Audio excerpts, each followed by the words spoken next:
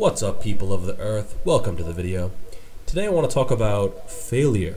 Now, failure is one of those things that it really separates those who get results and who don't get results. One thing I've noticed is that if you know how to push yourself, you get better results. Almost always. So, learning how to push yourself close to failure and even beyond failure is a skill that is incredibly useful. So that's what we're going to talk about today. This first set is a set of pause pull-ups that is to failure. So you can see the reps are getting slower and slower until this last rep when I hit failure. So you can see I go up and then don't succeed. The second technique is called cluster sets. So this is when you take a heavy weight and you do it for as many reps as you can. However, you take pauses in between the reps to sort of recover a little bit. Instead of just going all out from the very start, which maybe I can get 4 reps with this, I pause slightly in between each rep and sort of reset. You can see I'm resetting my technique, focusing, recovering a little bit, and that allows me to get more reps with the same weight. So this allows you to effectively get more reps than you otherwise could. It's essentially pushing past failure in a way. So try this technique out. It works better for lower reps, so I would keep the sets to around 6 to 10 reps and just sort of rest pause your way to as many reps as you can get. So this was for me a pretty heavy weight.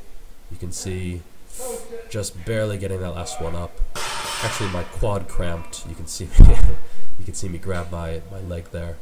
That's a Z press, a really good exercise for the shoulders. The next one I want to show you is a slow eccentric lowering. So on this one, it's a underhand grip pull down, which is really good for the lats, for the biceps, for the forearms. You'll see when I hit failure, I'll actually lower the last rep as slow as I can. So this is a huge growth stimulus. Actually, most of the growth stimulus for muscle building is in the lowering part of the weight. I mean, you wouldn't go to the gym and say, oh, I'm going to go lower some weights at the gym. But essentially, the lowering part is just as important.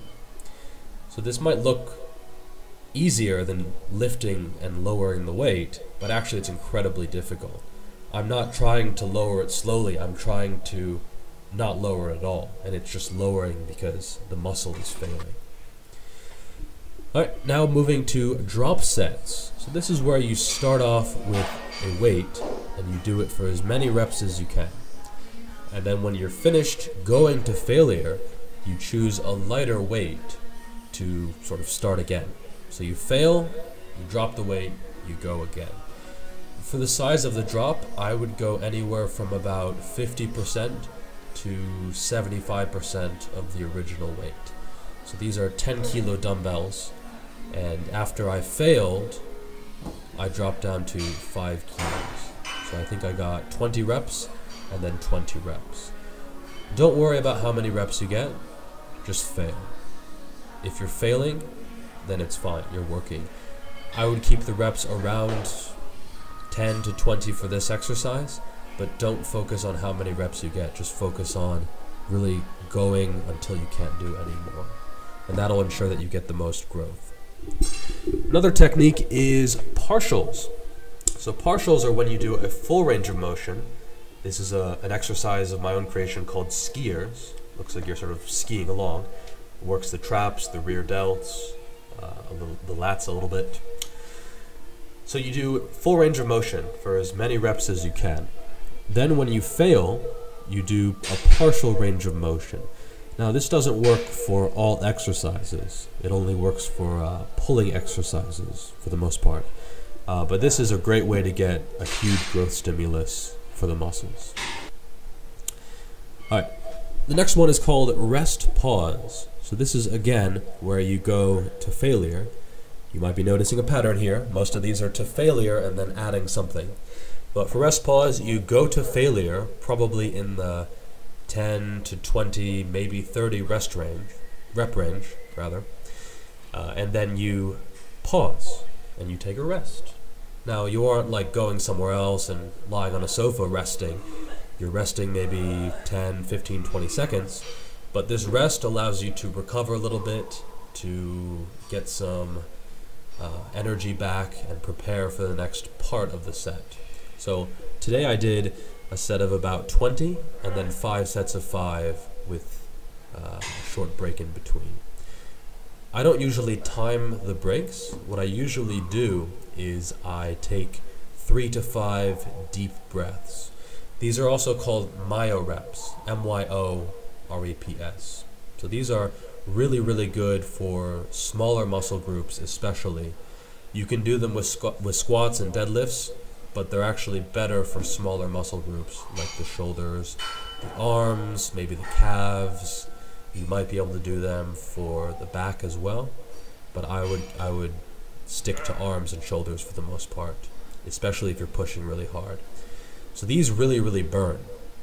On this 4th and 5th rep of each set, that's failure. I'm going to failure again. And those are the reps that get you the most benefit.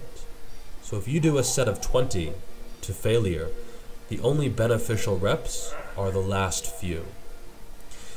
By doing rest pause, you actually allow yourself more reps close to failure because you're not fully recovering. If you did a set of 20 and then 5 sets of 5 with full recovery, you're getting nothing from the 5 sets of 5. But if you don't allow yourself to fully recover, you're staying close to failure, and thus you're getting a lot of benefit from it.